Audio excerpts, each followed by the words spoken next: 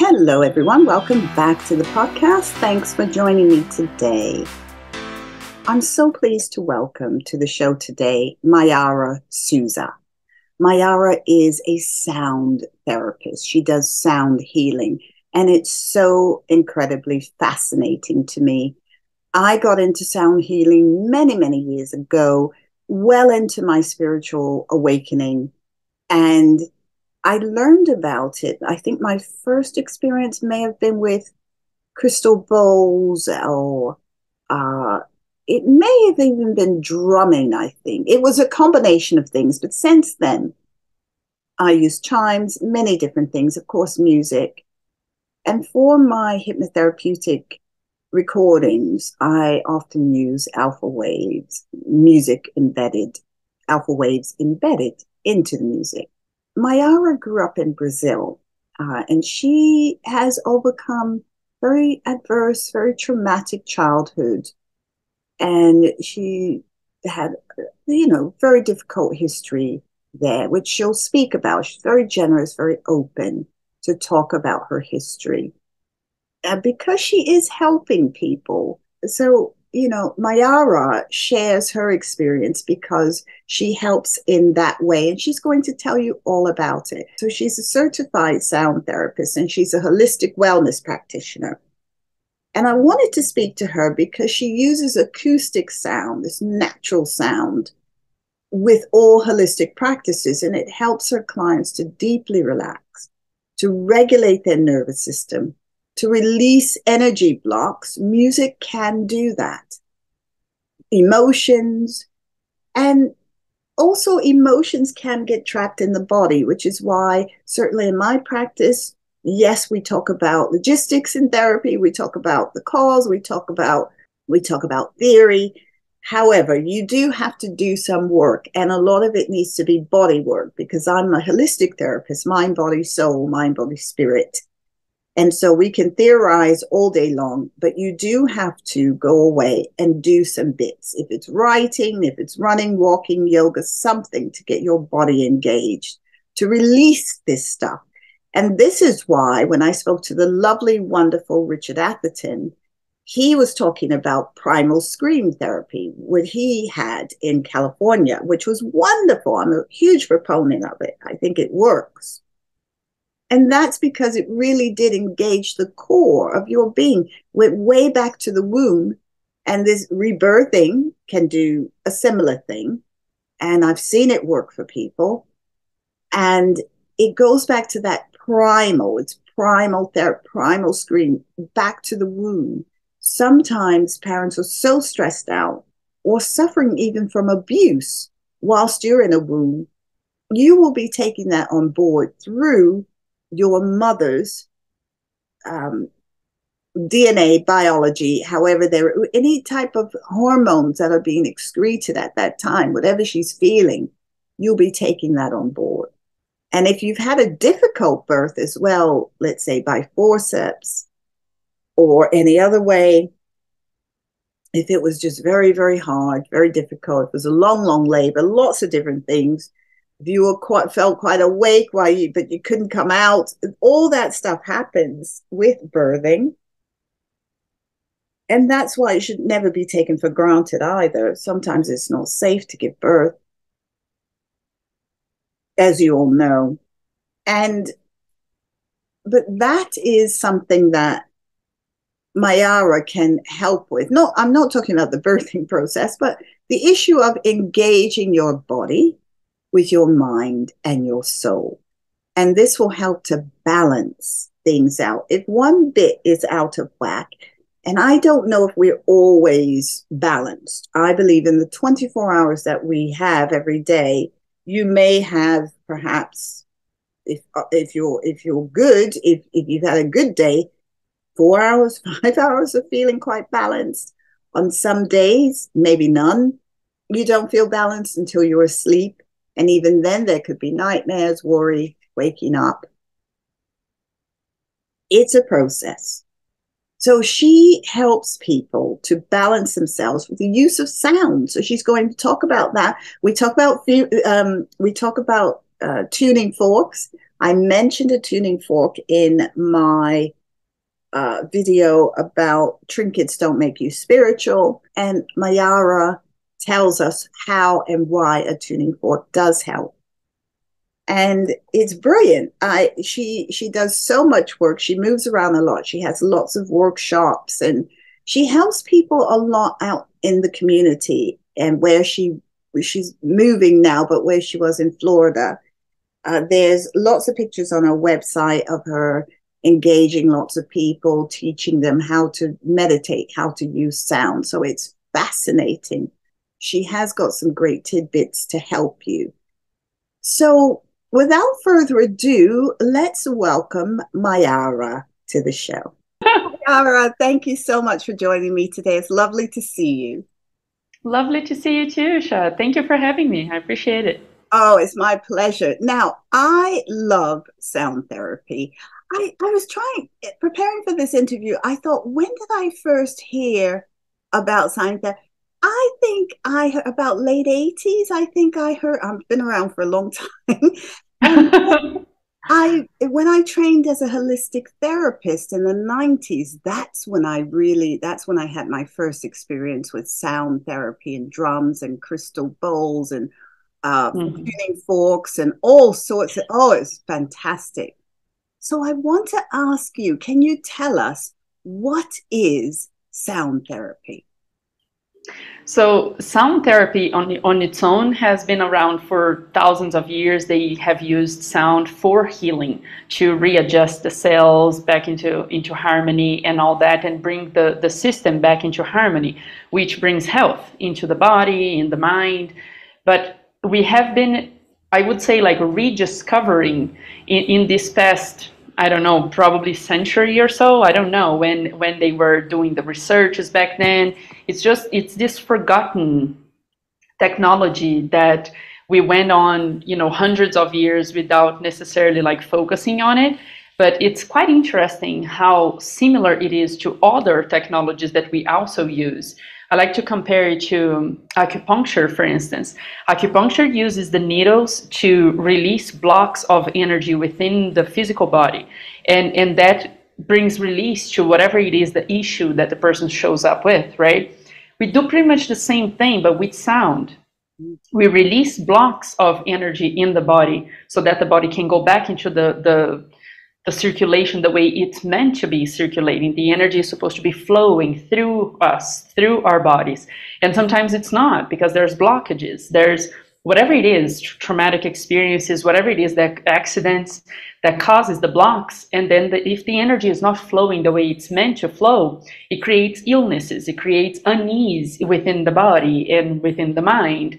So we do a pretty similar type of work that is releasing whatever it is that's blocking the energy from flowing throughout the body, throughout the whole body, the organs, everything that needs to have the energy flowing through it. We just release the blocks in the body to be able to flow.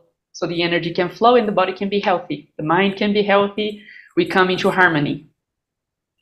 Wow, that's a great explanation, because it is about mind, body, and soul, isn't it? It's a triad, I like to call it. And why is it that sound? I mean, human beings, it's funny, we have two real big fears. Probably our biggest fears as humans is loud noises and also fear of falling. Many people know this. But it's interesting that sound, loud noises, or with sound, it really can affect us physically, physiologically, mentally, psychically. Why is it that sound has such an effect upon us? Well, if you think about it, we are sound, we are vibration, right? On the atomic level, we are just little balls of energy vibrating. So that vibration must be in harmony with the whole, right? If something happens that takes that harmony away and we become out of alignment with the whole, it's what creates this unease and all the stuff that happens. And you're absolutely right. Like, we talk about how much sound has a profound effect on the physical body, on our mental state, and everything. You think about like a song, how much a song can touch you. right, in a positive way, or it can stress you out so much that, you know, you have to go and you have to shut it off. So it does have a huge effect on us, because it's like one of the first things actually that got me interested on studying sound for healing. It was epigenetics, the effect that our environment has on the cell, right? And if you think about it, the within the cell is just a little ball of energy vibrating, right? So anything that is vibrating in our environment is having a wave that is coming and having an effect on all of our cells, and so we react in a certain way. So if the sound is, like I said, it's noise and it's loud, and the body doesn't like it that way. It's out of harmony. The frequencies are out of harmony. The body will have a negative reaction to that. It's like I said, it can bring up fear and whatever it is that gets triggered within us. What we do is the opposite of that. We use frequencies that are harmonized in a certain way that will bring harmony back into the organs, into the tissues, into the muscles, into everything within the body. And that harmony is what's going to dissipate whatever it is, the tension, the stress that is within the body, within the cells, that is causing whatever it is that we are treating. So we are doing the opposite of the loud noises that you said. We're bringing in a harmonic frequency that's going to bring everything back into balance.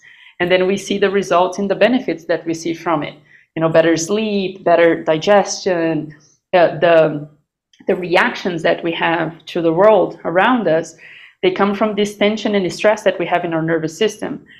Once we deeply relax our nervous system and release these tensions and stresses from the system, there's no reaction anymore. There is a more grounded response to what's happening in the environment. So we're doing the complete opposite of what you're saying, like the loud noises. We're bringing in this nice harmonic frequency to balance everything out back into harmony. Yes, excellent. Never miss a show by clicking the subscribe button right now. Thank you for your support. You make this podcast possible. Now, back to the show. And why would someone seek out sound therapy? Yeah, so we focus a lot on the relaxation because we believe that from that is how the system will come back into harmony, into alignment, and bring everything back into balance. So if everything is balanced, we're going to sleep the way we're meant to. We're going to sleep through the night, and the body will have this opportunity to do its own self-reparation and all that it happens while we are out of the way, while we are sleeping. And then with that happening, we're going to have a balanced digestive system, a balanced thinking process. We're going to have clarity. We're going to have all of those things. And from that space, everything that's out of balance within the body, it starts coming back into balance. Like people have chronic pain. A lot of the times, there's an emotional aspect to it that's stuck in there, in that area. And we have that too. We have directions of each area we're going to work on in the body, depending on what it is that the person is looking for, as, you know, to treat. So coming from this space of balance, that you're sleeping well, your digestive system is working well, your thinking is coming back into clarity, and everything is getting adjusted in that way, all of those things that are symptoms, they start dissipating, they start disappearing, because whatever it is that's causing it gets resolved with the use of the sound for the nervous system to relax.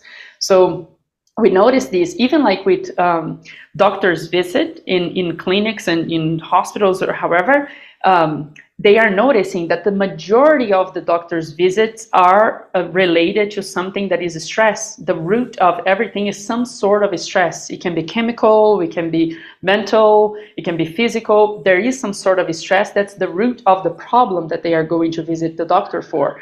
So when we get the nervous system into this profound state of relaxation, we release that stress that's causing the symptom.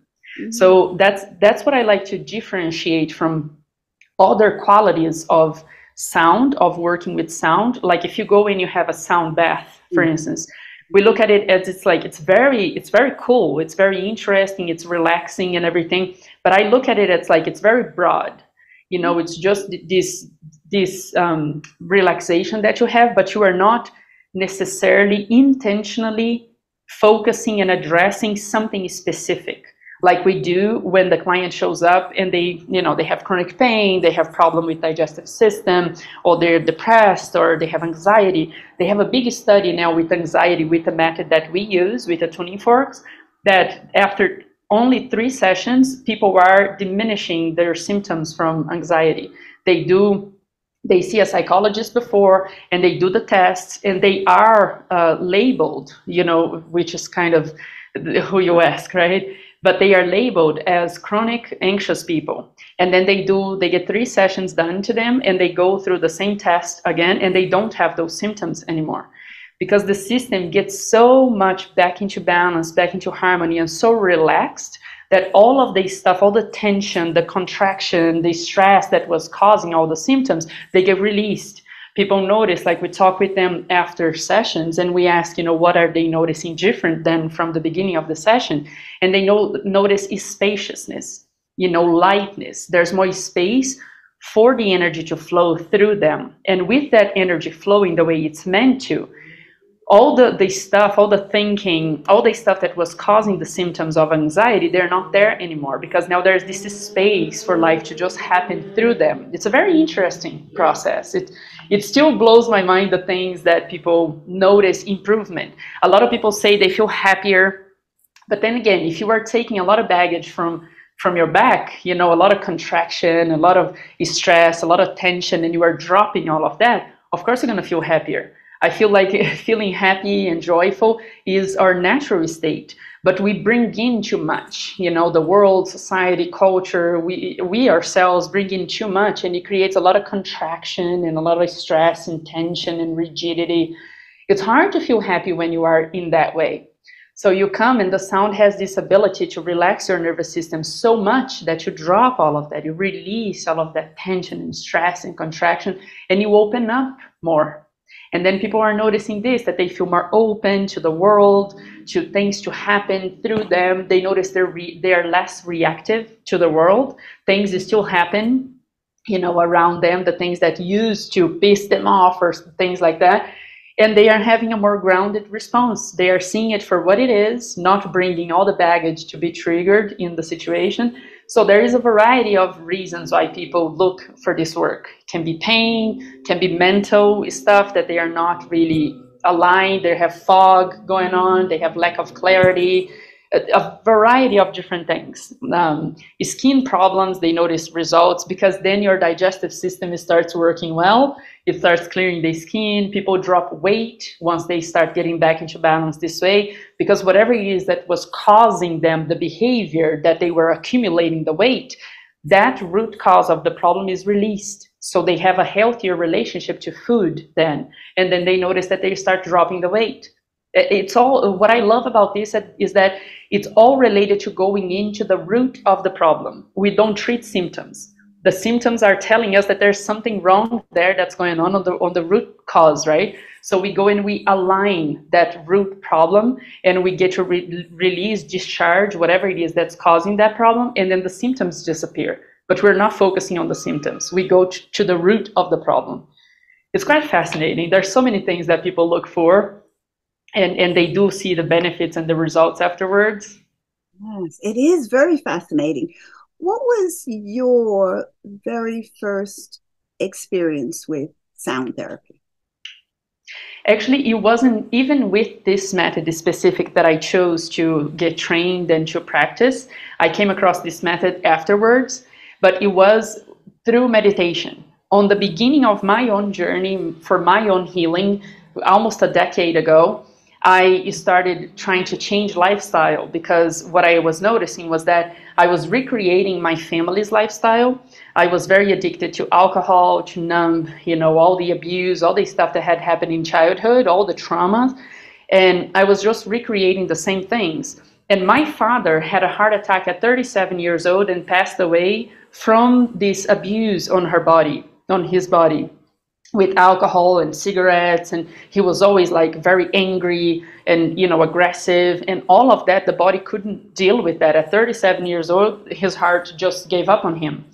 So when I realized I was getting close to my 30s house and I was still recreating the same scenario, the same lifestyle, I started researching, and that's what I was saying about epigenetics. It's one of the first things that I came across. I started researching about problems like heart problems, because that was my fear.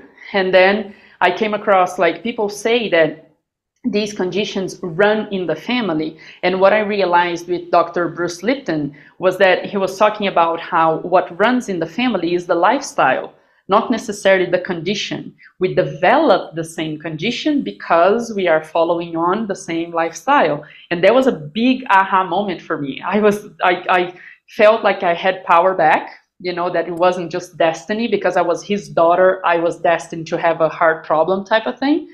And then from that, I started trying to research, but then how do I shift the lifestyle that is so conditioned for so many years, right? And now I'm addicted to all these things and doing all these things, all these habits and all that. And it's when I came across meditation. You want to shift your lifestyle, you want to do better things for your body, for your mind, you need to shift lifestyle, you need to start meditating. So meditation, this is when I came across meditation, and I came across the teaching that's like, if you want to change lifestyle, you got to start taking a look at how you have been living. Like, what is the lifestyle that you want to shift? What are the patterns that you are in?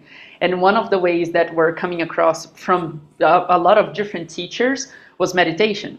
So I started with meditation, and then I like to explore. So I explored a whole bunch of different styles of meditation, and I noticed this pattern of the use of sound in different ways. There's guided meditation, there's mantra meditation, there's plant medicine that they do use the singing as a way of healing. So I started noticing this pattern, you know, and then I noticed the singing bowls, the tuning forks and everything.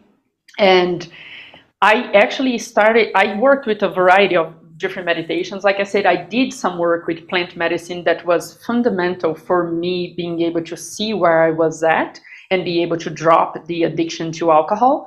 And from that, I started noticing, like, I started meeting the right people, because then I was in the circles that, you know, people were trying to release alcohol and drug problems and all this stuff. So I kept coming across different modalities until I found this modality that I just fell in love with. And the reason was that it's non-invasive and you don't have to be in person doing it. At this point, I was living in the US, and I was living literally in the middle of the woods. I was pretty like isolated from the city and everything, and it was great. We were in a community, you know, there were other people living there, and it was pretty awesome. But then I didn't want this difficulty of the people having to come see me, or that I would have to go to the city to get to see people. So this method, we do a lot of it at a distance through Zoom. And it works just as well as in person. It's the same thing. We talk about the music that we talked about before. When you listen to a song, it could have been recorded 30 years ago. It will still touch you. You might cry, you might get emotional and all of that. It does have an effect on us. You don't need to be there present when they are recording the song for it to have an effect on you.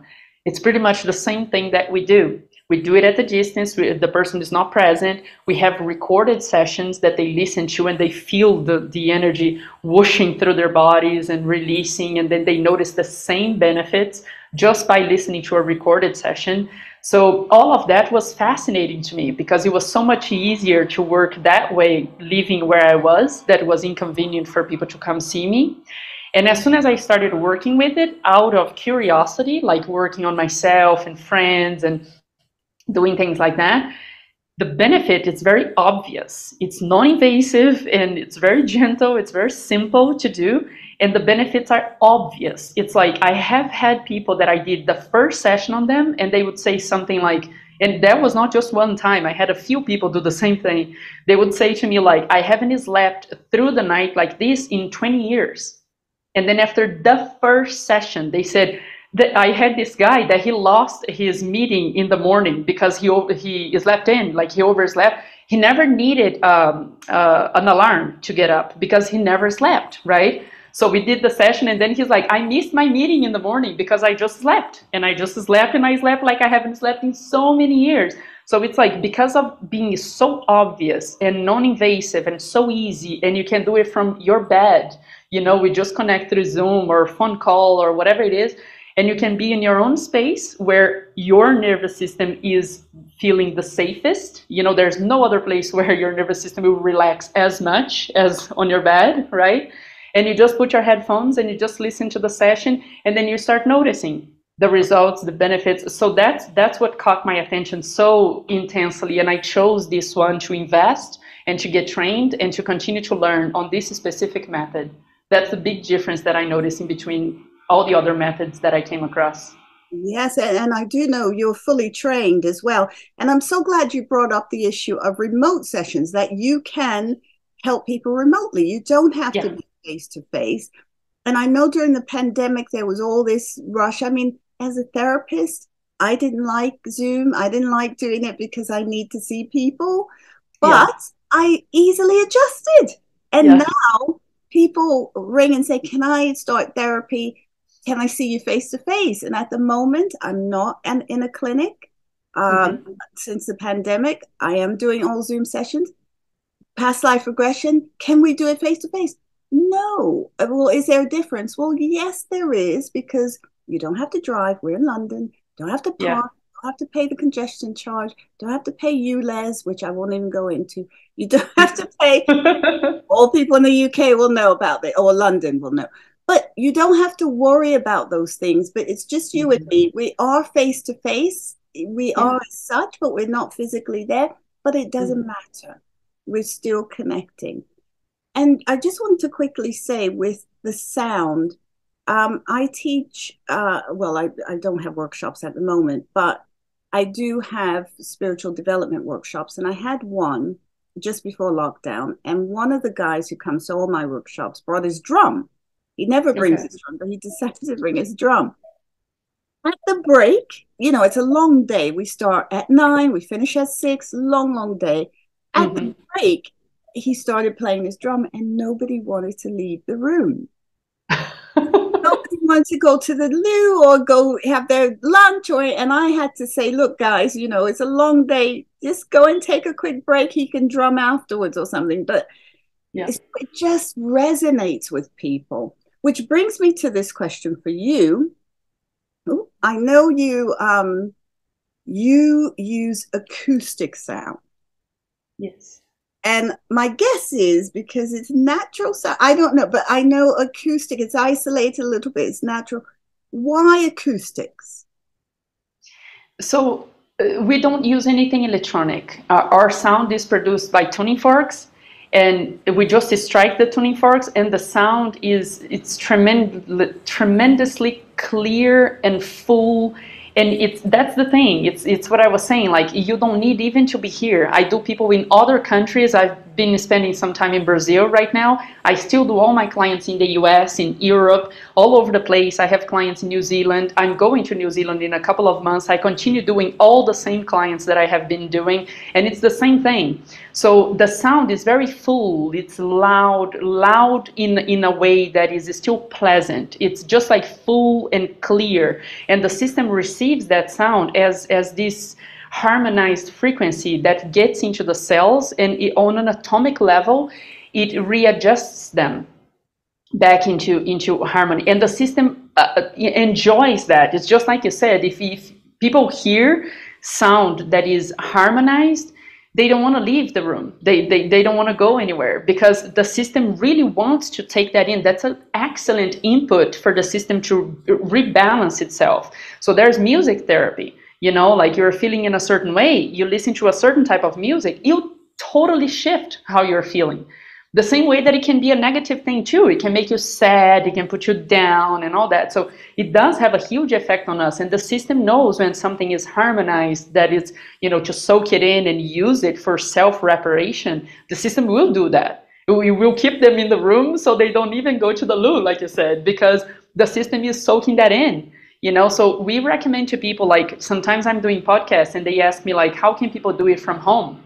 And if they don't get a session or something like that, you can vocalize, you can hum, you can sing with the song, or you can just listen to songs that make you feel good. You know, pay attention to the lyrics, because all of that is having an effect on your mental state as well, even if you're not paying attention. Some people say that. They say, oh, I just like the melody, I'm not really paying attention to the lyrics. Yeah, you might not be consciously paying attention to the lyrics, but subconsciously your system is taking it all in, and it's having a huge effect on your mind.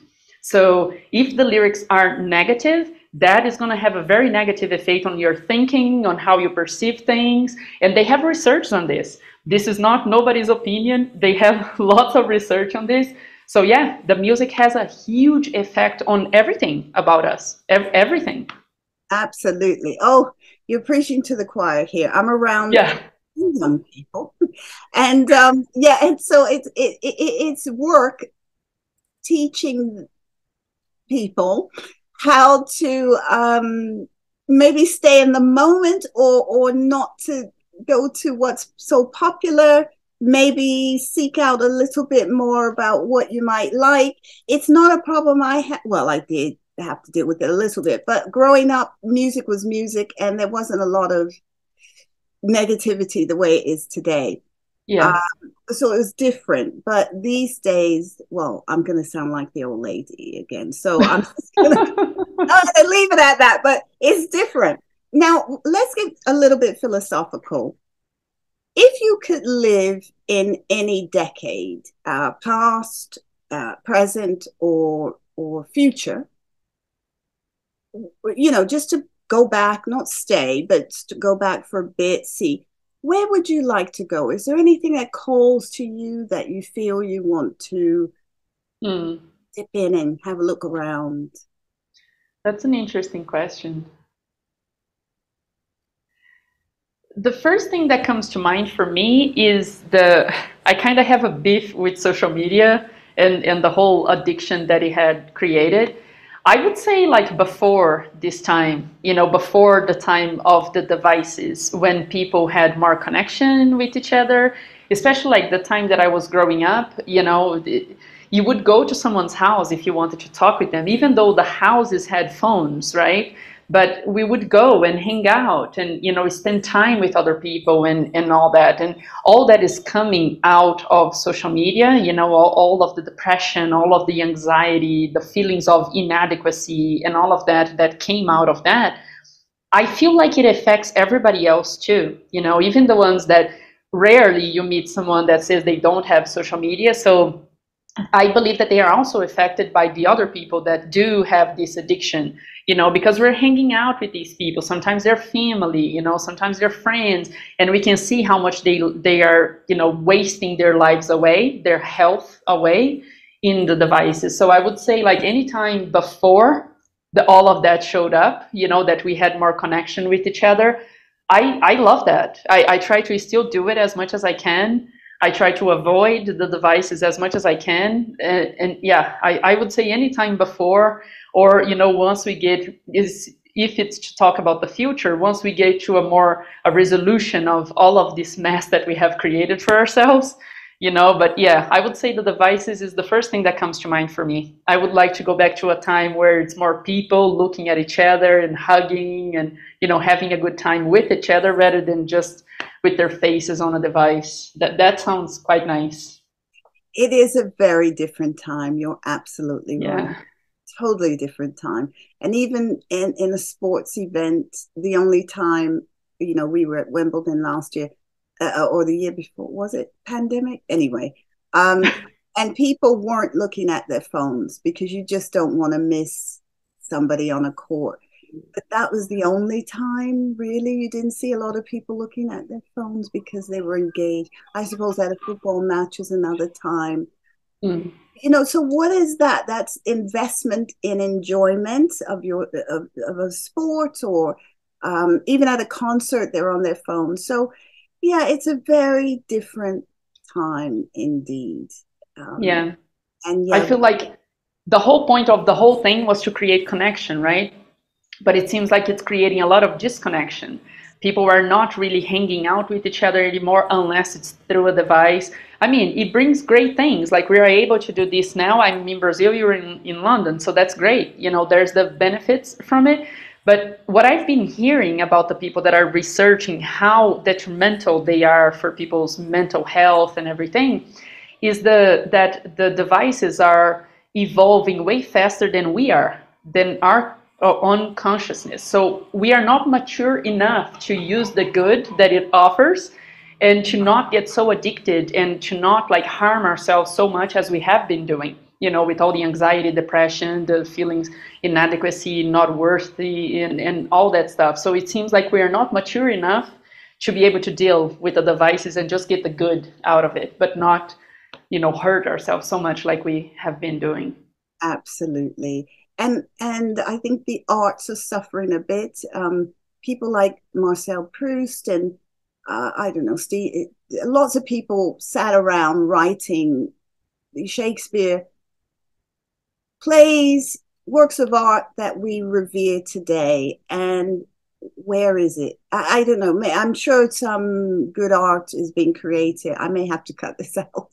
I'll probably get hate mail about it. But no, I'm sure some good art is being created. But really, it's all about self-help now. Everybody's a guru. Everybody wants to write about how to do something. And, yeah, you know, so that's taken over. Whereas you had to search for those books in the early 90s. They, you know, now it's everyone. So I'm looking for works of art, things like that. Yeah. But I think it's because we're distracted. We're so distracted by a little tiny device that where's the creation? Where's the, there's a lot of that. Sure. So, right. So natural music. If someone were interested in sound therapy, what would you tell them? I know you do a consultation with people. You would consult with them first to find out why. But what are some of the things that you tell them? Or do they come to you with expectations or, you know, a list, a grocery list of what they want to work on? Sometimes they have specific things going on that they are researching to try to find a resolution, to try to find some relief from something, and they come across sound. A lot of the times they come across my teacher, the person that I got trained from, and she has great talks out there explaining the whole concept, how it works. She's very great at exposing the science behind the whole thing. I try to remember pieces and bits of the stuff that I learned, but it's like it's so dense and it's so much information, you know, so I can remember some pieces and bits of it. But she is very good at expressing the message in a way that's like very basic that people can understand. So they go to her website and they search for a practitioner and they find me there. So a lot of the times when they come, they are already somewhat educated on how the method works. And they have something that is out of alignment that they were already researching. That's how they came across the method. So a lot of the times they hear podcasts like this that I do, that I educate people a little bit on what the sound can do for them. And then a lot of the times they do come with already something that they have going on and they need relief from. And I do also get clients that are just curious, that they hear someone talking about it. It can be a friend, a coworker, or see a talk, you know, somewhere in some platform that they are navigating, and they see a talk that someone mentions it, and something clicks for them, and they get curious about it. So then they reach out and they want to learn more about it. So I explain to them a bit more of how it works on the body. What is it that they would be looking for, you know, working with the sound? What is it that they have going on? What would be like intentions that they would have, you know, for working with the sound? And it starts with education. It starts with getting them to understand that, you know, we're not doctors. We're not promising that we're going to solve all their problems. But what we do notice with the majority, if not all of the clients that we work with, is this aspect that I was saying of the release of the stress and tension that is causing whatever it is that they came as symptoms. There's always a root on some sort of rigidity within the system that is holding on to something that, for whatever reason, it doesn't feel safe to release. You know, it can be a trauma from when you were 3 years old. I don't know. It can be something very little. It can be when you fell from your bike or something, and the system holds on to that trauma that starts causing chronic pain or whatever it is, the misalignment within the body or the mind. It's coming from this holding on to this tension or stress that happened way back then. So once we see that the system was able to, with the input from the sound being so relaxing and so harmonized, with the system having that opportunity to relax so profoundly and releasing that stuff, they do notice the benefits afterwards. So it's like the majority of the people have something in mind that they are looking for. They have little pains here and there, or problems sleeping or digestive, or just like anger, like full-on anger. They notice that they're very angry, and there's this accumulation of the anger that they can't express, and they notice that they get irritated by everything that's happening around them and all that. And they do come across it because of the benefits that people are reporting, that they feel happier, that things still happen around them, like the world doesn't become perfect, but they become more aligned in their truth, and things don't knock them off balance as much. And if it does, there's a recovery that's like way faster than before. There are the people that's like, oh, I'm like this because like this thing happened 20 years ago, like my spouse died or whatever, or left me, or this thing or that thing, but like way back when, so now we notice that with people getting so aligned and balanced and the system getting so relaxed, things still happened, but there's this refracted period of recuperation that you come back to your balance and you come back to groundedness and you deal with it. You don't just sit there like, but this is happening. I have all these symptoms and all this stuff going on. You just deal with it, coming from a space of calmness and tranquility and groundedness. So that's across the board. No matter what it is that they show up with, the condition, the symptoms that they show up with, we notice across the board that they become more balanced, more aligned, and in harmony with the whole body, like I said, body, mind, and spirit. And they become happier and more joyful because of that, because they're dropping all the stuff that was holding them from feeling that way, from feeling happy, balanced, healthy, and feeling joy. Yeah. And it sounds like what you're saying too is that, yes, okay, sound therapy can help, but you do have to address what's the root, what's underneath it.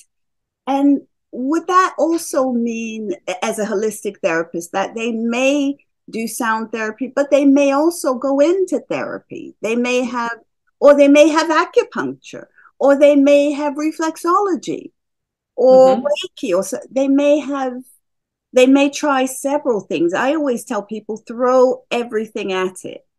And I'm certainly never a proponent for just one thing. I think come into psychotherapy. With me, I say, try this, try meditation, do this, try it all. It's not just about psychotherapy and talking about your feelings. That will only get you so far. We can analyze it all day long, but if you don't do some other bits, it's not going to shift the body. And yes, body shifts in psychotherapy. Yes, it does. But we have to get into the energy bit. So it sounds like what you're saying is, we could do sound therapy is great, but try a bit of everything. Would that be accurate? Yeah, definitely. It's what we say is that you also have to show up. That's it. Yeah, because the sound will help your body to adjust and balance whatever it is out of balance, because it's vibrating out of balance. So the sound will help your body come back into balance, into harmony. But the thing is that you have to show up. You are going to see a lot of the times the people, they're receiving the session and they have huge insights of the patterns that they are living in that's causing whatever it is that we are addressing in that moment in session. So those aha moments, those insights are bringing you information. What we look at it as we are tuning the biofield around the body, right? That's why the method is called biofield tuning. So we are attuning to this field around the body that we believe that there's a lot of research showing this as well lately, that this is our memory. We think that is inside the brain, but there's not a place in the brain that you can find the memory. So we do believe that it is in our mind, that we are inside our mind rather than the opposite. And we are inside this biofield around our bodies that holds the memories and the experiences that we have lived. And so it is the lenses within which we perceive our reality, because we have all these experiences here. I perceive one situation completely different than you perceive it, because you bring your experiences to the table and I bring mine. So we are going to have two different perceptions on the same situation, right? And that's the reason why we believe that we have all this information that surrounds our bodies, that is related to everything that we have lived so far. So when the sound comes and helps the body integrate that information and everything come into balance, into more wholeness, everything gets resolved. I'm losing a little bit the track of where I was going with this. So it was meant to happen. I always believe it's meant to happen. If you lose track, I lose track all the time. Yeah, to use other methods, right? Other methods. So what we see is that when you are receiving a session and you have this big insight of, you know, why this thing is happening that you came to treat in session, it's some sort of behavior that you are having that's coming from this information around your body. It can be a trauma that's just sitting there, that's driving your behavior now as an adult, maybe a trauma from childhood that's driving our behavior now as an adult, and it's causing this thing that we are treating. So as you start treating, what the sound is doing is reintegrating all of that information that we have around our bodies. That's why we get the ahas. That's why we get the understanding of things that we were kind of blocked and we couldn't really see it. It was right there, but we couldn't see it, right? And then you bring in the sound to help integrate all of this information that is surrounding your body. You start realizing things. But then again, if you don't do anything about it, the sound, it's not going to do the miracle for you. Like for me, for instance, my biggest problem, I worked in so many things, different layers of things throughout my healing journey this past decade, right? But my huge thing that was my huge concern was my addiction to alcohol. That initiated, that triggered my whole process, my whole journey, and everything came after that. Things that I didn't even know that were detrimental to my health, that were happening, I didn't even know, but because I needed to release this big thing first. Once I released the alcohol, I had the space to see other things that I needed to shift in my life, right? But that's the thing. I needed to drop a lot of friendship, you know, a lot of places that I used to go to, a lot of things, like my whole life has changed. Because my whole life was surrounded, was like I worked my way around the alcohol. So everything was related to it. All the jobs that I have, all the people that I knew, all of it was around alcohol, right? Because I started drinking very early and I got very addicted to it. Once I resolved that now it's time to drop it, and I had all these modalities to help me. If I would continue to go to the bar and to the places where the alcohol was present and predominant, I wouldn't have been able to drop it, to release it the way I did. So there's a lot of things that it's on us, that it's decisions that we must make. Like, I need to stop going to certain places and hanging out with certain people so that I could move from the place where I was to the place where I wanted to be, right? So that was on me. Like, there's no modality that's going to do that for me. I got to make the decision and I got to take the steps and take action, right? And we talk about this with everything. I also recommend people to do other practices, see another therapist if they feel the need to, or if we see that there's a need in there for that. We talk about meditation, we talk about journaling, take a look at how we are, you know, caring for the body, how much water are you drinking, what are you eating, and all that stuff, all that is involved, right? It's very holistic. But then I have people that talk to me about meditation. I can't meditate, you know, meditation is not for me and everything. And one of the first things that I say is this: have you made the decision yet that you are going to do it? Because if you tell me, oh, meditation, yeah, it sounds pretty cool, I'm going to try. Yeah, that's not happening. Because you're just going to try, right? It's the permission to fail, to not do it, and say, oh, but I have tried, right? But if you make the decision, I am going to do it because I see the benefit on it, you're going to work your way around it. Just for me, it was extremely hard in the beginning because it was the same thing. I was filled with trauma and, you know, all those reactions and all of that stuff. to sit quietly with myself was painful. But then, because I have made the decision that I needed to change my lifestyle and I was going to, I kept researching. How do you do it when your mind is like just chaotic and decent, and it's painful to sit with yourself? Then I came across the other opportunities. You can do walking meditation, you can go out in nature, you can do this thing and that thing. And I started doing that way because that's all that I could take back then, because I was so disturbed. I was so, full of wounds and very, very chaotic within and without and everything. So I started that way, and little by little I grew into being able to sit for a couple of minutes, and then I was doing that every day, and then I noticed that I could sit for a little bit longer, and now meditation is like I could do it several times a day, like, if I wanted, because now it's pleasant, now it's nice, it really helps me and everything. But it's the decision, right, that we must make. We need to show up. I feel like basically it comes down to the methods will help you, but you definitely need to show up. Absolutely. And that's a very good point, because meditation is not for everyone. People suffering from psychotic illnesses like schizophrenia, no, it's not good for you to meditate. People who have certain other issues, no. And that's why mindfulness can be helpful for those. Yeah. Take those people out in nature. It's going to be excellent. So yeah, that's what I'm saying. If you make the decision that you want to do something around that to better yourself, you'll find a way. Yeah, you'll find a way to show up. Can I just quickly go back to the tuning fork just for a minute? Because I just did a video entitled "Trinkets Don't Make You Spiritual." I just felt there was so much emphasis on crystals. I love crystals, but I'm seeing this everywhere. And again, it's the internet.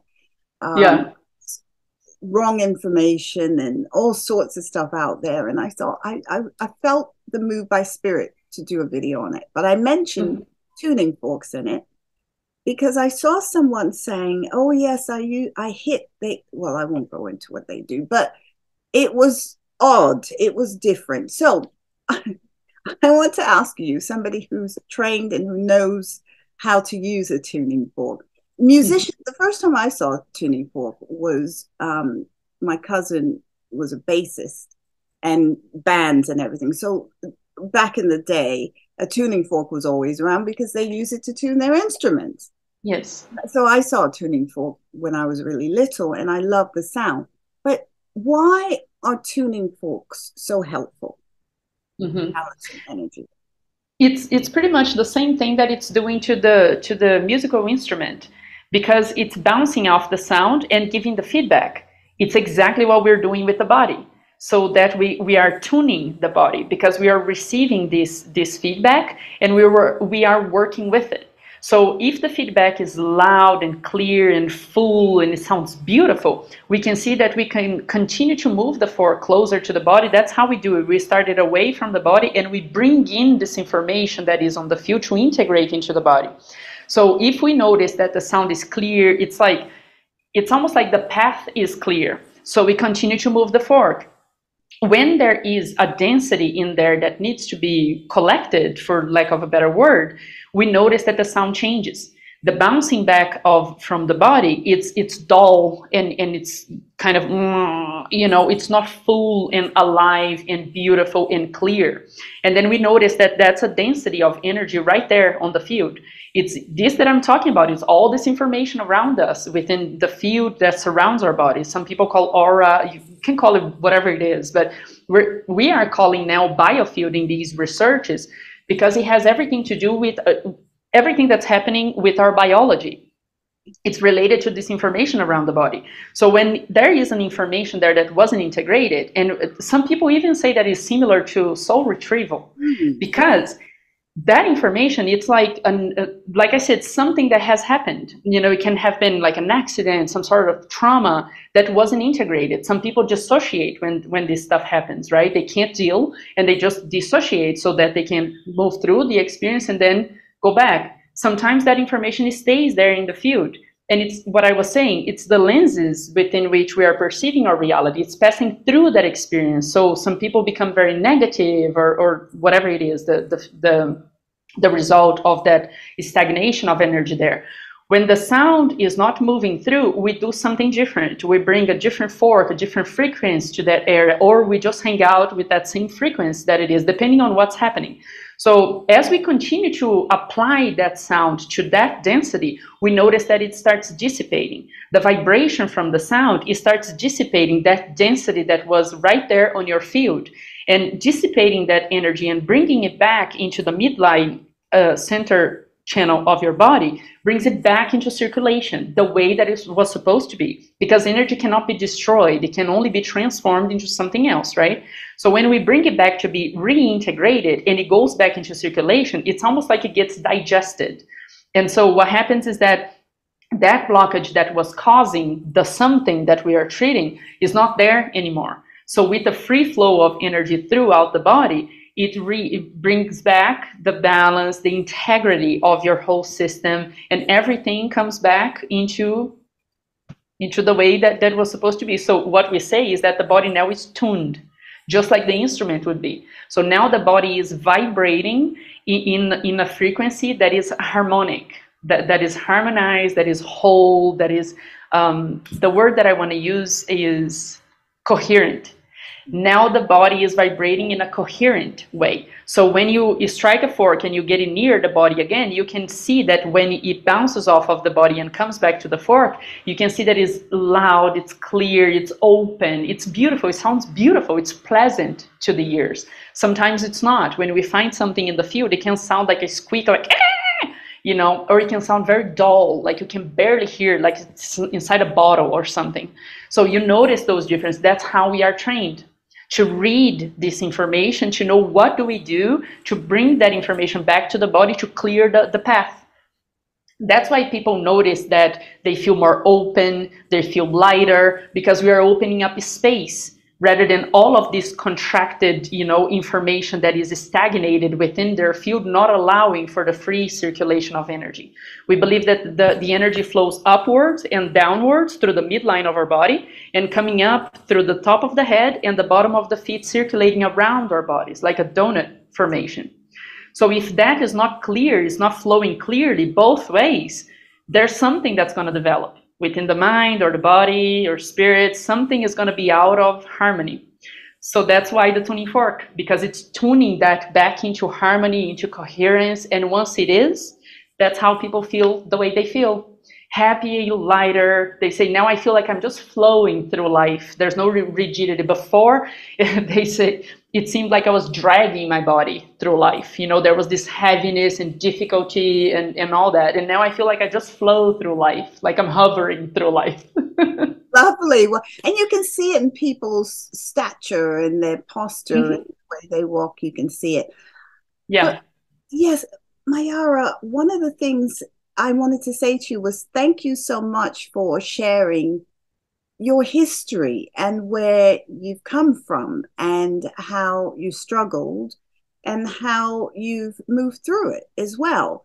Because, you know, I believe that all of our experiences, the ones, well, some people believe we did call those experiences in, but no matter your beliefs out there, whatever you experienced was meant to be experienced for some reason, and it's a part of our journey, I believe, on this earth plane. What is your take? I was going to ask, what is your take on that? Yeah, I do too. And now that's the interesting thing too. After doing so much work, especially with sound and meditation, I noticed that I'm more open in that way. So what happens is that I feel more healed, more whole and complete, and less like wounded. And I feel like it's this openness that I'm talking about. Before, it was like everything that had happened to me, I needed to keep it to myself. There was a lot of guilt and shame surrounding the whole thing.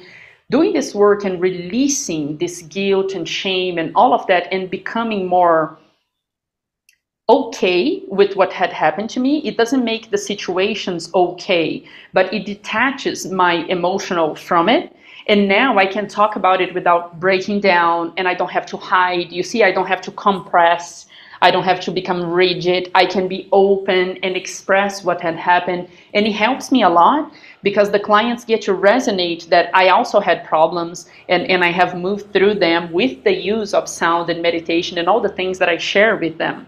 Because if I present myself like as this happy version of myself that I am today, that I'm so light and, you know, just concerned with what's coming because I have so much trust and faith and all this state that I have placed myself, it's kind of like it's hard to resonate when the person is coming and showing up with a problem to solve, right? But then I express to them like, hey, I can help you because I come from a lot of problems. You know, all the levels of problems that you can imagine I've been through. So it helps for people to resonate, to know that I have overcome so many adversities. And it helps. It helps them. It helps me. I noticed that the more open I am and not too contracted about, you know, my own experiences and my own life, the more things just flow. And then it's funny because it becomes that state that people talk about, like, this is how life should be. It's when you think of someone and they give you a call, you know, you go out to do something and stuff just like opens up for you. Like you find money, you know, like on the street and all that kind of stuff that shows you that you are in the flow, you know, that you're just allowing life force to flow through you. You don't have too much rigidity that is contained, that is, you know, holding. There's too much force. And then it doesn't allow for things to just unfold, things to just happen.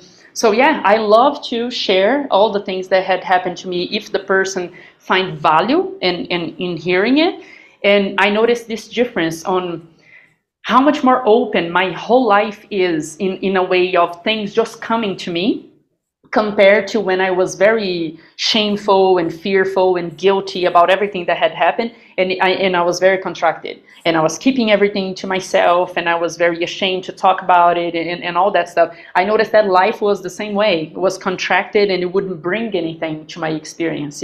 Life was hard, just like my clients tell me. Life was kind of more of a drag and it was heavier and it was more difficult. Everything was more difficult. And then I feel like now that I'm more open, things just show up, like the right things at the right time, the right people, the right situations. It's just this nice flow. You know, even when sometimes things are difficult, the resolution is a lot faster and easier and all of that. So yeah, it makes a huge difference when we finally open up and just allow, you know, just allow it to flow.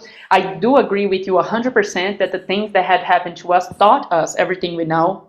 I wouldn't know everything I know about trauma to help my clients if I haven't been through them myself. So I do believe that life is our school and we are learning from, if we pay attention, we are learning from all the lessons that come along. All the people that irritate us, all the situations, all those things are teaching us something if we are open enough to be able to perceive it that way. Yes, that's big. And, you know, we touched on social media just briefly earlier. What we're talking about, viewers, listeners out there, we're not talking about sharing all your personal details on social media and being that open. That can be detrimental to you. It can, it can attract negativity. One bad comment could ruin your day or your life. So this is not what we're talking about. What I'm talking about is Mayara is a therapist. She works in this field, so she's chosen to share parts of her life that she finds helpful to her clients. That's it. Simple as that.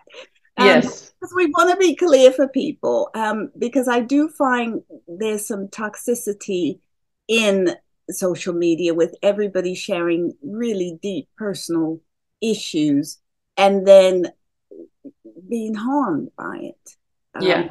Some people, as you very succinctly stated, not everyone, we're just not mature enough. We're not at that stage yet to have this wonderful technology and use it responsibly. One word, Twitter. So we're not there. We're not there yet.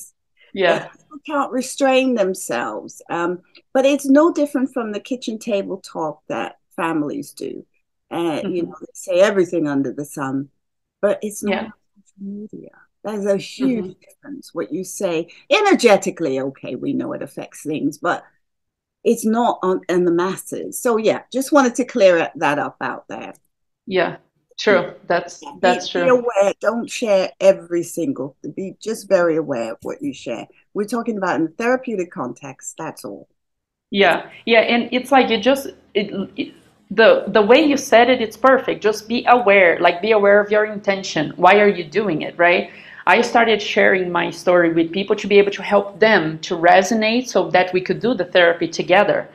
If you are going, and I don't necessarily do it on social media. I barely use social media. I like to have some information there for when people come to my website and they want to see something on social media to see. Even people say to me, I saw that you were legit because you had social media. I was like, okay, so I won't cancel because I'm not present there. And for me, I would delete the accounts, but I leave it because of that. People like it as confirmation that I'm a real person and that I'm doing real work and all of that when they come to me first time. But what I'm saying is that if you are going to go on social media and share, be aware of your intention. What is it that you are looking for? Like, do you want, people to pity you? Do you want to solve anything with it? What is the outcome that you are looking for when you go and share? So becoming aware of that, it's huge. It's key. It's huge. It is key. And we're all trained differently. We're all work differently. Now, just of course, a couple of more quick questions before we go. The far out random question. What do you own now that doesn't work? What do I own that it doesn't work? It no longer works. Doesn't work. What do I own that it doesn't work? It's kind of funny because we are in this phase that I just told you. We came to Brazil for some time from America, and now we're about to go to New Zealand. So I'm kind of like, I don't have much stuff. I got rid of everything. So what doesn't work? I guess sometimes insecurities that come up, it's what comes up for me. Insecurities that I had as a kid because of a variety of different things that were happening in my environment when I was a kid that sometimes they still pop up. So when you say that, and I can't really think of anything physical because I'm not very materialistic, I own very little.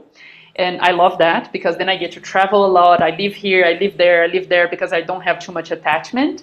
But it makes me think on the internal level, I notice that even after a decade of work, I still have insecurities that come up every now and again. And I have to take a look at them and work with them. So it's like it's a continuous work that I don't think we ever get into a finish line. This internal work, of growth, of healing, it's continuous. It gets better, it gets easier as we go. Like I have clients that sometimes tell me like, dude, I don't know what to do. I think I'm losing my mind. Like, when is this gonna end? Like, when is it gonna get easy? And I'm like, dude, you are about to. Probably that's why it's so hard because it's about to shift, right? But there's always stuff that comes up. So I would say probably like insecurities that every now and again come up, and I'm like, what are you doing here? I thought I have dealt with you. Yeah, and that's a really good answer, actually, because I think insecurities pop up to remind us and say, hey, look how far you've come. You're not even there anymore. Look. I think that's the way I've chosen to see is now and again, something will happen. It'll take you right back to age 6, whatever. And you say, whoa. But then it's like, wow, that's not happening anymore. Or, so, yeah, I think I was saying to my friend Kelly, I'm so grateful for memory. So great because I do see a lot of people with dementia sometimes, and so I'm going to be very grateful for whatever memory comes up, be it whatever one. For now, I'm grateful. I'll have to just bat those bad memories away because they do exist. Yeah. Thank you for that. That's a different take on it. Yeah. I'm the same as you. I recycle 4 or 5 times a year. I haven't got anything that doesn't work. Okay. So wow, there's so much in what you've said today. How can we then, in your mind, how can we all live more enriched, more loving, more powerful, more calm, more helpful lives? That's beautiful. I would say spend more time with yourself so that you can see your own patterns, where you are coming from, if you are conscious of your behaviors, or if they're all just coming from programming, from society, from culture, all that stuff that a lot of the times they're just lies. It's not necessarily the truth of who we are.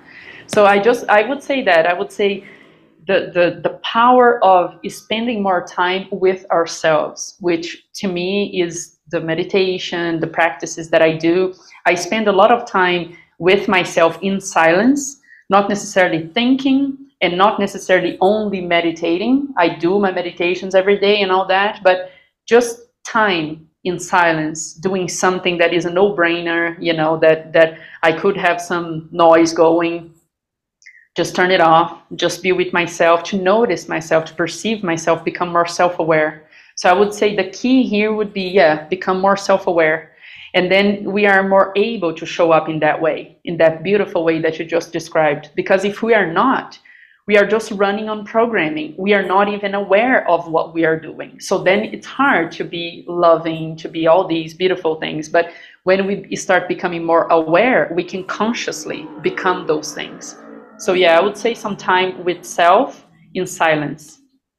Wow, that was beautiful. And what great advice as well. I agree. And many people, as you said earlier, difficult to sit with yourself sometimes. Yeah. But if you can master that, there's lots of sayings out there about that, then I think halfway there. And that is why meditation practice is so important, so helpful. There must be a reason why people have been doing it for centuries and centuries and centuries. It's true way, and it works. Yeah, Mayara, thank you so much. I think I just hit the desk. Sorry, guys, there's noise out there. But thank you so much. That was so beautiful, and we've learned so much about sound therapy today. It's wonderful. All of Mariah's links, I say Mariah, she did show me how to say it. It's Mayara. There you go. The links will be all in the show notes. Go to her website. Also take a course as well, because there's lots there. If you've never had sound therapy before, this is a good place to start. And she also offers like a free session where you can kind of get to see what it's all about, even, you know, before you jump right in. But it really can resonate with a lot of people. So I would suggest you go and try it. And you do retreat, you do lots of different things. I saw some videos, you've got a YouTube, and you do go out in the community and you know, give talks with people. I saw you giving one talk to the elderly, or pictures of that. Wonderful stuff. So what's next? What's coming up next for you? So I did a lot of that while we were still living in the US. I did a lot of events. I did a lot of educating people on what the process is, a lot of group sessions in person and all that. And then after the pandemic, that kind of slowed down a little bit. Now I have been spending some time in Brazil, visiting family, doing some stuff out here. Very interesting to come back. I was in the US for 12 years. So coming back now, it's been quite interesting, but we're not staying permanently. So in a couple of months, we'll be relocating to New Zealand. So I have already been, I came back from there a little over a week ago, and I have already connected to the community. So I'm already looking, I already got an office. We'll go back to working out of an office again, like I did in the US. Did not want to do it in Brazil, but we'll go back to do it in New Zealand. And we'll get into the events again, doing the events in person out there, and the online events that people can join from just anywhere. So we'll go back to that probably towards the fall. Towards the end of the year, you should start working to go back to doing community events and all those things. I love to do it. I love to educate what the method is and give like a sample session so that people can feel it. It's fascinating to just like listen to the feedback afterwards. You know, people trying to word something that they've never felt before and is struggling to find the right words, and then other people talk about something else and they're like, oh my gosh, it's exactly what I'm trying to explain. And also how different the experience can be. Like I did a group of 30 people in Florida, And it was so interesting how their experience was so different one from another. And they were so close to each other because it was 30 people in someone's living room that she invited me to this event. And I did 30 people, and they were super close to each other. And when we went listening to the feedback afterwards, their experiences were completely different, one from the other, which is like fascinating because it's like we were talking about, we all bring our own experiences to the table, right? So we're going to respond to the sound in completely different ways. So yeah, I will definitely go back to doing the events, to getting into the community, but now in New Zealand. So all the online stuff, everybody is welcome from all over the world. But if you want to do it in person, I will be out in New Zealand in the next couple of months. Wonderful. Yeah, James did say she's moving all over the place. Yeah. Yeah. So so New Zealand, right. Early in the podcast I interviewed a lady from New Zealand, and she does all meditation and everything. So I know it's big there and people are really tuning in. So you obviously are on your path. It's very clear as you talk about it. It's what you're meant to do. There's just no doubt. And so I'm wishing you well. You don't really need it because I can see that you're just it's going to be fantastic. So it's wonderful, though, when you have that clear direction and when you know it's right. Yes. And Brazil will always be within you. Yeah. So, yeah, and what a wonderful place as well. So, yes, it's so much energy. Wow. Wow. Thank you so much. Thank you again. So thank you for taking the time, and really loved speaking to you today. And yes, I hope you come back once you're all settled in and move to New Zealand. We can talk about how things are going there as well. Yeah, absolutely. Thank you for having me. I appreciate the platform to be able to educate and get people filled in on how everything works. I do appreciate it. And thank you so much. And good luck with everything too, with the podcast, with all your guests and everything. And yeah, let's do it again. I love doing this. I love talking about this stuff and, getting people to expand like their knowledge on the whole subject. It's great. I have fun. So yeah, let's do it again. I love that. Wonderful. Thank you. Thanks so much for listening today. Make sure you subscribe and follow on all streaming platforms. Leave me a comment and also let me know if there's any particular topics you'd like me to discuss. See you next time.